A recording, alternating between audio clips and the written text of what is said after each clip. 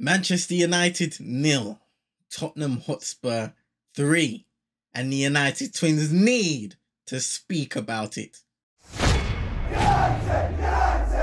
Blessings to everybody inside, including yourself, CM. Hit that like button and subscribe if you're new. Share to your friends and frenemies.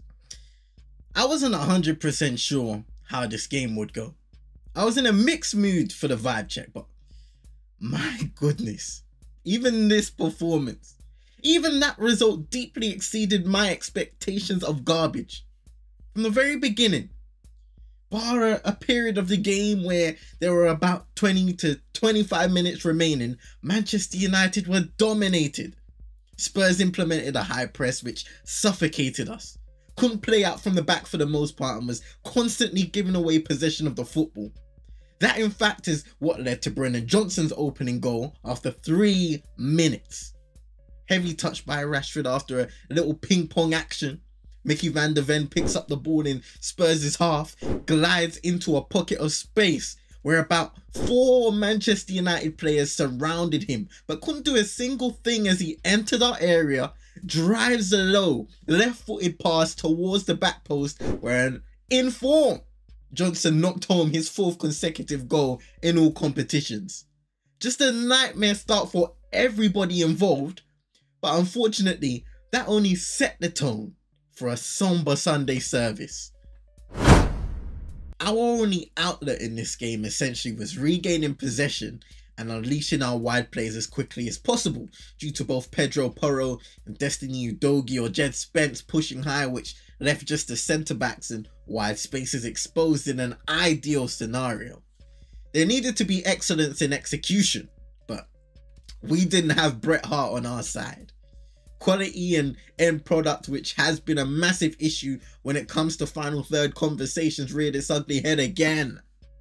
We didn't have a bucket load of chances either, so it all counts, even when there's a sniff of goal. Instead, especially in that first half, Spurs pushed and pushed for more, and it really could have been game over from early. Brennan Johnson hit the post. Timo Werner had 2 good 1v1 chances throughout the game, and both were halted by Andre Onana, and Werner's poor finishing playing a part too. Another one was Romero's overhead kick. And that's just a handful of chances that I can actually remember in this moment. Another thing I'm sure there will be a lot of discourse about is Bruno Fernandes's sending off just before half time. I didn't personally agree with the red card in real time at all. Right now, after seeing it a couple times, I still don't agree with it, but can understand the rationale. What I spotted out initially was Bruno slipping on his way to challenge James Maddison. What incriminates the club captain, no less, was his adjustment mid-slide, which positioned his studs higher and in a dangerous position when you think about how referees factor in potential risks of injuring opponents. Even then, with a slight connection, if anything, I found it hard to fathom why it was given as a straight red as it happened. Let us know what you thought in the comments, but anyway, would it have really mattered? With the way the game took shape already, I'm afraid that team was cooked from the very beginning. Conceding early in the second half, replicating actions of the previous period, and I mean missing out on 50-50s, weak if anything, last to the ball, unreactive as Brennan Johnson and Dejan Kulusevski are allowed to break free down that right hand side. Kulusevski eventually finishes via deflected cross, but it was all too easy once more. An example of how much this Manchester United performance lacked in terms of competitive spirit on the day, and it was pitiful. Even their third goal, easy front post glance for Papsar, and Solanke goes in between defenders to tap an easy one home. Simple errors leading to painful punishments. If you ever wanted to see an image to sum up just how bad this performance was as a whole, have a look at Old Trafford towards the end of the game. Fans desperate to evacuate the premises like a fire drill had been called into action. And perhaps they well and truly had enough after United's small flurry of hope was permanently put to an end. I don't quite know what else to say about the game itself.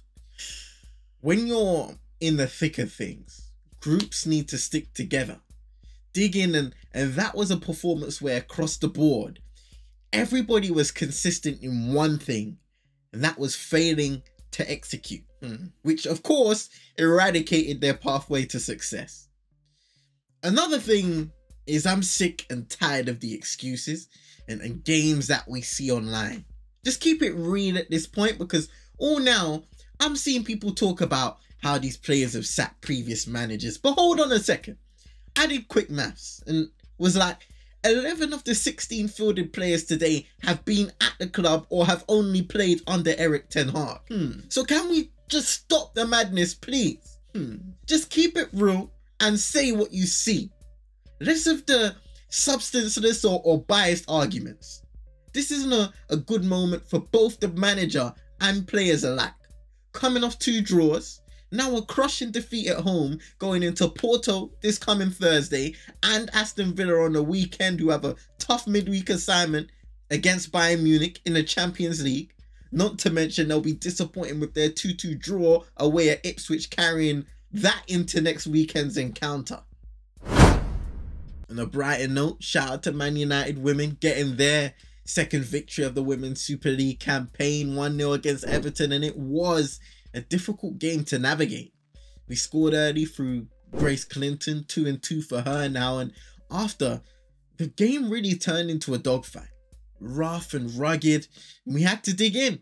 Weather the storm at times as we did get lucky. Could have conceded for sure, but didn't, and eventually saw out the game. Liverpool in the League Cup on Wednesday, and it was supposed to be Chelsea on the Sunday before UEFA released their Women's Champions League schedule, causing it to be postponed due to there only being a 2-day gap between our game and their opening fixture against Real Madrid. Overall, a good start to the season. 2 wins from 2 thus far. Of course, there are areas to clean up. Players still adapting to a new club, new roles, getting to understand their teammates, and not to forget, as we mentioned before, previous videos, coming off a tough campaign. It's important for everybody to be on the same page again for this new season, setting the standards early and not allowing yourself to slip, unlike their male counterparts who just can't refrain from such a thing. Feels like this video is definitely going to be longer than what we've done recently, and it feels appropriate. There will be noise. I've checked socials. I'm seeing the disgruntled Ten Hag chatter, and I more than hear it as well. What side of the spectrum are you on, 22s? Is Ten Hag getting closer to entering the room of termination, or should time be allowed for him and his squad to turn things around? Got tongue-tied. Wow, it's wild that we're back here. Bro. And Eric, as you would expect, condemned the lack of resilience shown today in the face of adversity once again. But more than ever right now, actions speak louder than words. And when visually all you see is up and down, up and down, up and down, the recurring cycle of false pretenses, it's hard to stay on side. It's hard to believe that change could be around the corner. It's hard even to be optimistic about what's around the corner. Perhaps we can both receive a different perspective by looking in the comment section. Get your comments in. Hit that like button if you've reached this stage of the video. Shout out to you.